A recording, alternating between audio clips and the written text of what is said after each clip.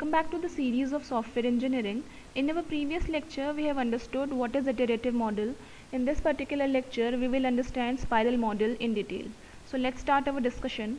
Spiral model is basically combination of multiple spirals where we divide the whole project into 4 specific quadrants. पहले quadrant में what we do, we identify the objectives of the project. हम requirements gather करते हैं, objectives को identify करते हैं और एक बेस लाइन क्रिएट करते हैं कि हमें हमारे प्रोजेक्ट में करना क्या है. यहाँ पे कॉस्ट एस्टिमेट हो जाती है, बजट एस्टिमेट हो जाता है, हमारे एफर्ट्स एस्टिमेट हो जाते हैं. उसके बाद हम लोग अपनी नेक्स्ट फेज़ में मूव ऑन करते हैं. This next phase is basically risk evaluation. इस मॉडल को हम लोग हमेशा वहाँ पिक करते हैं जहाँ पे हमें रिस्क को एनालाइज करना होता है. तो जब भी हम रिस्क को एनालाइज कर रहे होते हैं, हमारा काम होता है प्रोजेक्ट के डेवलपमेंट में अर्ली स्टेजेस में क्या क्या रिस्क आ सकते हैं उसको आइडेंटिफाई करना और उनको मैनेज करना, ताकि आगे आने वाले स्टेजेस में कम से कम प्रॉब्लम्स अकर हों. इन phase 3 we develop the project. हम यहाँ पे कोडिंग, डिज़ाइनिंग, इम्प्लीमेंटेशन का काम करा जाता है, जहाँ पे हम लोग प्रोजेक्ट को डेवलप करते हैं. This can be a prototype structure और actual product as well. In the final phase we do a review. ये रिव्यू हमारे कस्टमर्स या फिर हमारे प्रोजेक्ट मैनेजर्स द्वारा लिया जाता है. उनका काम होता है हमने जितना भी प्रोजेक्ट बना के रेडी कर लिया है उसको रिव्यू करना. अगर वो सेटिस्फाई हैं then we and our model hair. But अगर वो सेटिस्फाई नहीं है तो वो हमें रिफाइनमेंट के साथ नेक्स्ट स्पाइरल को इनिशिएट करना होता है. इस तरह से हमारी जो स्पाइरल्स हैं ये मूव ऑन करते रहते हैं कंटिन्यूसली. ठीक है, जब तक कि हमें हमारा बेस्ट प्रोडक्ट नहीं मिल जाता. तो this is our spiral model. Okay, there are certain properties of our spiral model. The first and the foremost important property is risk analysis. ठीक है, आप रिस्क वर्ड जहाँ भी सुनेंगे वहाँ पे हमेशा स्पाइरल मॉडल होगा ही होगा, क्योंकि स्पाइरल मॉडल की यूएसपी है वो हमेशा अर्ली स्टेजेस में रिस्क को एनालाइज कर लेता है और हमारे प्रोजेक्ट में कम से कम अमाउंट ऑफ रिस्क अवेलेबल होते हैं एट द लेटर स्टेजेस. ठीक है, second property is radius of the spiral. ये जो सर्कल्स आप देख रहे हैं इसका एक कुछ सर्टेन रेडियस होता है. जैसे जैसे आपके स्पाइरल्स बढ़ते जाएंगे आपका ये रेडियस बढ़ता जाएगा. तो ये जो रेडियस है किसी भी स्पाइरल का, it signifies the cost of a project. जैसे जैसे आपका ये रेडियस बढ़ेगा वैसे वैसे आपके प्रोजेक्ट की कॉस्ट बढ़ती जाएगी. Okay, then we have angular dimension of the spiral. Angular dimension represents the angle of the spiral. तो अगर हम लोग फेज़ 1 से फेज़ 2 कंप्लीट कर चुके हैं then we have completed 180 degrees, right. अब हमने नेक्स्ट 2 फेजेस भी कंप्लीट कर लिए, then we have completed 360 degrees. These angle represents the progress of your project. तो आपने कितना काम कर लिया है, आपने 180 डिग्री अगर एंगुलर डिस्प्लेसमेंट आपका हो चुका है दैट मीन्स आपने आधा काम कर लिया है. This is the progress of your project. तो आपका एंगुलर डायमेंशंस जो होते हैं वो आपके प्रोजेक्ट का प्रोग्रेस सिग्निफाई करते हैं. Next property, this model is basically a meta model. Why do we call it meta model? Because it is combination of various other models. देखिए हम phases में काम कर रहे हैं, that means it is kind of a waterfall model, क्योंकि हम phase by phase काम कर रहे हैं, हम किसी भी phase को skip नहीं कर रहे हैं. ठीक है, यहाँ पे रिस्क एनालिसिस के दौरान हम लोग प्रोटोटाइप्स क्रिएट कर रहे हैं जिसके ऊपर हम रिस्क को एनालाइज करते हैं और मेंटेन या मैनेज करने की कोशिश करते हैं. तो it acts as a prototype model as well. Okay, जैसे जैसे हम आगे बढ़ते हैं हम लोग स्टेप बाय स्टेप, यानी स्पाइरल में हम इटरेटिव फंक्शंस लगा रहे हैं, तो it is also kind of a iterative model. तो स्पाइरल मॉडल जो है आपकी बहुत सारे अलग अलग मॉडल्स की प्रॉपर्टीज़ से मिलके बना होता है, इसलिए हम लोग उसको मेटा मॉडल के नाम से भी रेफर करते हैं. नाउ स्पाइरल मॉडल को हम लोग कहाँ यूज़ करेंगे? We will use the spiral models जहाँ हमें फ्रीक्वेंट डिलीवरीज करनी हो.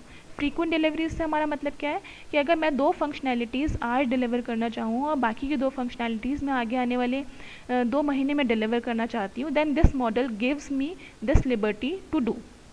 Okay, this model is used when the project size is large. This is quite obvious. जब हम लोग मल्टीपल स्पाइरल्स को यूज़ करेंगे और जितने ज़्यादा स्पाइरल्स होंगे उतना ज़्यादा कॉस्ट एड ऑन होगी. किसी भी स्मॉल स्केल प्रोजेक्ट में हम इतना ज़्यादा कॉस्ट हैंडल नहीं कर सकते, इसलिए जब जब आपके प्रोजेक्ट का साइज़ ज़्यादा होगा we prefer spiral model there. Okay, because project का साइज़ ज़्यादा है तो उसका बजट भी हमेशा ज़्यादा होगा. तो जहाँ बजट आपके पास बजट का रिस्ट्रिक्शन ना हो, जहाँ आपके प्रोजेक्ट का साइज़ ज़्यादा हो, वहाँ पे हम लोग स्पाइरल मॉडल को पिक कर सकते हैं. And last thing is when the risk and cost evaluation is important.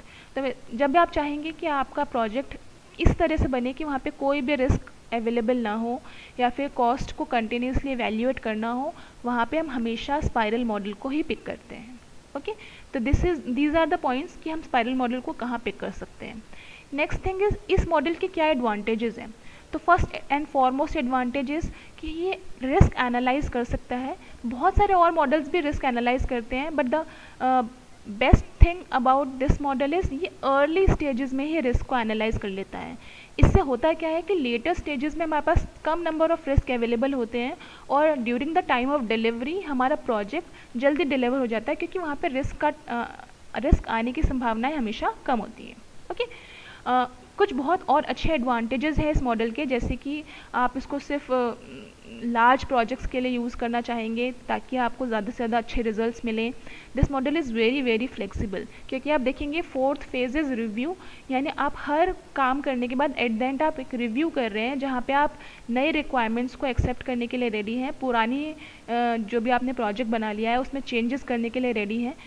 Since we are ready for various things, this is a flexible model.